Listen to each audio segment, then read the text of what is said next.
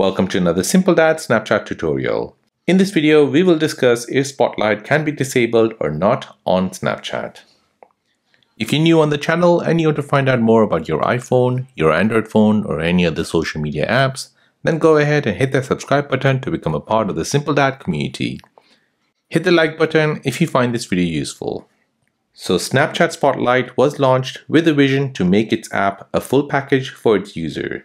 It was meant to provide a TikTok-like experience to its user, but because of Spotlight's not so good quality, many people want to disable Spotlight on Snapchat. So another reason why people want to disable Spotlight is because Snapchat has just recently announced that it's going to launch Spotlight ads. So Spotlight ads are basically ads that will appear in your Spotlight while you're watching a video. So this move has been proven to be the end of Spotlight from the user's perspective. They're not happy about it. So the real answer to the question is no, you cannot disable Spotlight on Snapchat. There is no option available on the platform that allows you to turn off Spotlight on Snapchat.